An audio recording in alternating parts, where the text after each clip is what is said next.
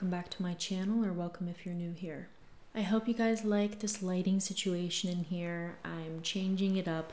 My video from like 2 weeks ago really inspired me to make my videos a little bit more visually appealing for you all. So this might not be the final stage, but we're working with something. Today we are going to be returning to the topic of sensualism. Another episode for this philosophical subject is long overdue. I have compiled in this video a small list of habits that I believe reflect the sensualist's sentiment. These habits are naturally ritualistic, but more importantly, they are characterized by how they approach time. I've talked about time on this channel a lot, the expansion and contraction of time, our fixation with time. Sensualism is about living slowly, because when you take your time, the body has time to analyze its surroundings via, you would have guessed it, the senses. It is every sensualist's job to sharpen their senses in order to appreciate beauty in all of its forms fully. Now, for those of you who don't know what sensualism is, for those of you who are new here or have not watched these videos of mine, it is a lifestyle philosophy that I have been working on. Sensualism draws inspiration from the Victorian aesthetes, from bohemians, from ascetics and hedonists alike. But more crucial than its roots, sensualism is a product of my desire to experience beauty at every waking second. These videos are just kind of like a field guide for how to achieve that. Now, if you want a little bit more of an in-depth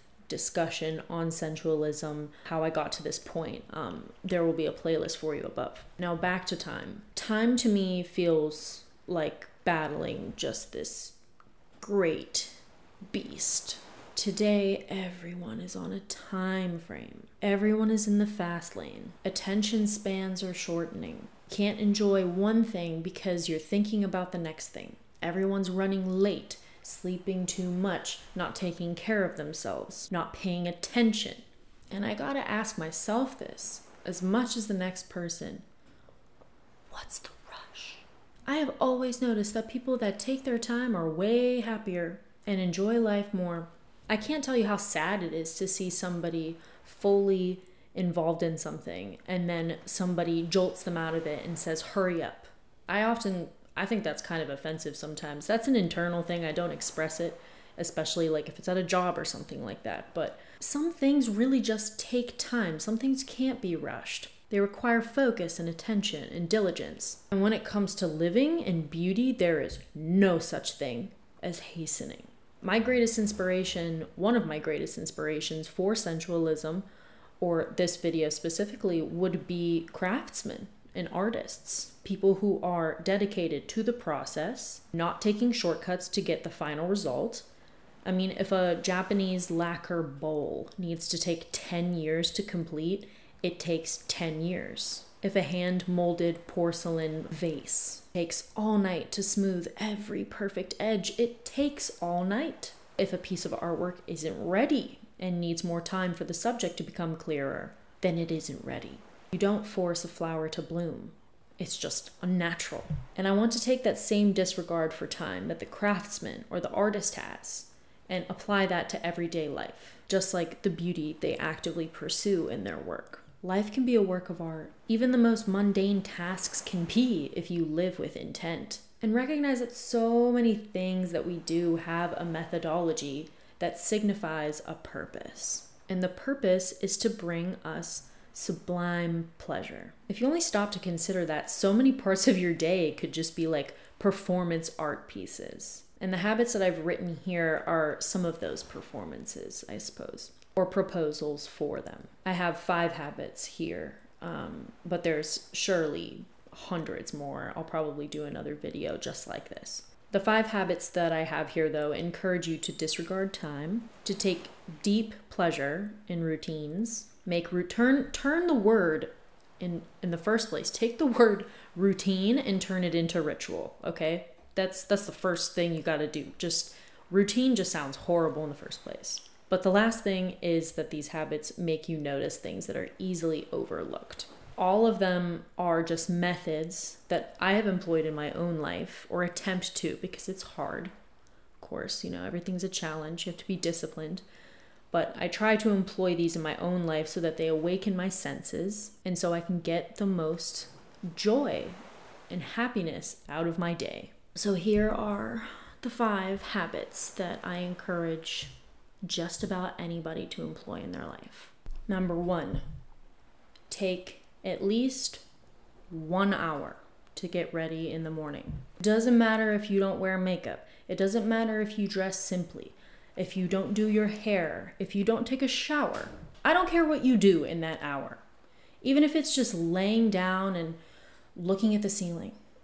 Take an hour to get ready before you meet another soul out there. But if you are somebody that does take care of their hair, or they do their makeup, or whatever it is that you do in the morning that is, you know, part of the, you know, maintenance, take your time with it. All of these things, I'm just probably going to end up saying this a million times. Take your time. If you're doing your eyebrows, your makeup, especially if you're doing your hair, if you're doing skincare, if you're putting on perfume, choosing your clothes, your outfit for the day, put on some music, put on your favorite TV show. I don't know, have a cup of tea or a cup of coffee while you're doing it. Enjoy yourself, light some incense. Make it into a ritual. That is that crucial time where you prepare yourself for the world. And that should be a really sacred time for you. There is nothing worse than having your buzzer go off and then getting up and leaving the house, being ready in like 15 minutes. That's rushing. That's insane. I say that because I've done it so many times.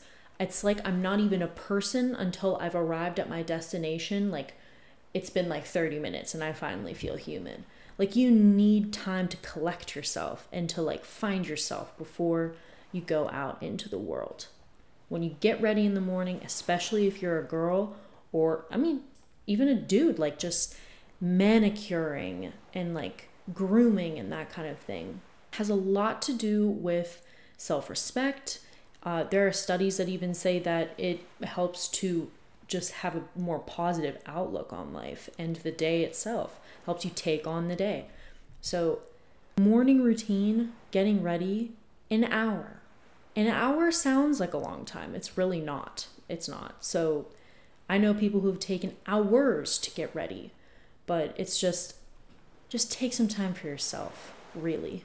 Number 2 is a particular favorite of mine. It's plating your food before you eat it. Now, if you're not familiar with what plating means in the restaurant industry, it means it's the very aesthetically pleasing way of arranging food on a plate. Now, sure, you're gonna eat all those things. A lot of people would say just put it on your plate or just eat it out of the bag, stand in front of the refrigerator and eat it, whatever. But there is really something to be said. There is a reason why there are so many restaurants that charge an extraordinary amount of money for an experience when it comes to food, and all of those experiences involve visual. One, obviously, it takes time, to arrange all of the food, but it's also, you get to appreciate the food before you consume it. It's not, the food becomes more than just something that you need for nutrition and energy. It becomes something much more than that. It becomes an art form, but the appreciation for what you're consuming is much higher because you're not just scarfing it down your throat. Plating your food is a ritual that's to show respect for the food you're eating. I've done this myself, and I can't tell you how happy it makes me. It makes me so excited. Like, I'll eat the simplest meals ever. I'll eat rice all the time, but I don't just eat rice. Sometimes I'll mold it, which I think is spectacular. I'll take like a glass and I'll put the rice in and I'll pack it in, and then I'll just take it off and have it molded onto my plate, and I'll eat it like that. Plating and like the plates and your tableware, and like, I can't stress this enough. This is a video all on its own. Utilitarian objects, the things that you that you touch on a daily basis. The food that you eat should look beautiful. And I think that whatever you're eating it on should be beautiful too. That should be taken into consideration. It also helps you to eat slower too. It helps you to eat more, I'd say, responsible portions where you're not like overstuffing yourself. So that's just like another perk too. You know, you can really taste the food, and then you know when you're full. But yeah, plating's a big one. Plating's just a favorite too. It's just like that extra mile. Number 3 is to be early wherever you're going or be late. The incentive with this is just to not rush. Don't rush to get anywhere. Take your time. Again, I'm saying it again. Enjoy the walk that it takes to get somewhere. Enjoy the drive that it takes to get somewhere. I've been both people. I have implemented, like in college, for example, where I would take an extra hour in the morning to be early to my classes, and I was so much happier. I went and I got like a cup of coffee and I read a book before my classes, and I just like was super zenned out and just got to my classes, and I was just in a much better mood than staying up all night, not getting my assignments in on time, and waking up at the absolute last minute and then running to class because I was late. Whichever one you are, and there have also been times, countless times, where I've been late to class, where I've been late to work, and I just had to learn to not let that bother me so much. If it did happen, it's really just an act of letting go of all that. But whichever one it is, you either don't mind, you don't care, or you plan ahead. Especially if you have like a commute or something like that, definitely enjoy it. Definitely enjoy the time that it takes to get there. Listen to a podcast, listen to good music. I don't know, enjoy the act of actually driving, like actually enjoy the act of driving, especially like if you have a nice car. Like I think about that all the time. Whenever I'm older and I'll have enough money, I definitely want to get like a vintage car just so I can enjoy driving more. Yeah, don't rush to get anywhere for any reason. This is kind of in the same vein. Number 4 is to bask in the moment, to consider transition between certain parts of your day. I think that it's really important to kind of like let your soul catch up with things. It's really quite terrible when you go to one store and then you go to another place, and then, you know, maybe you go and get a bite to eat, and then you drive home, and then you're packing something up and you're ready to go somewhere else. Like I have so many times where I literally just sit in my car for like 5 minutes for absolutely no other reason other than just to catch up mentally. And it's one thing for people to be lacking the transition state in between, let's say, errands, but I think I dislike it the most whenever people do this with activities that they enjoy, like people who can't linger after a good meal. I don't trust people like that. You need to like talk, stay, enjoy the atmosphere. Where do you gotta go? You're going home. Don't grab the check, you know, have another glass of wine. Digest your food. People who finish their food and they're immediately out of the restaurant, I have so many questions for. That always bothers me. Or people who, let's say, like leave a concert immediately after. I stay around, you know, I'm not trying to get my Uber immediately. Like I want to like see people leave, and I want to see like how drastic the scenery looks after the lights have been turned on. Or I don't want to hear everybody's conversations about where they're going next after all that. Transitions in between things should be, if a couple of minutes, you know, sometimes maybe it's just an hour, like just to settle down. Too, if you're going from one thing to the next, if you have a couple of things planned in your day, you're in like a headspace, right, in one thing that you're doing, and then you need that to just residually go away, and then you get into this new headspace.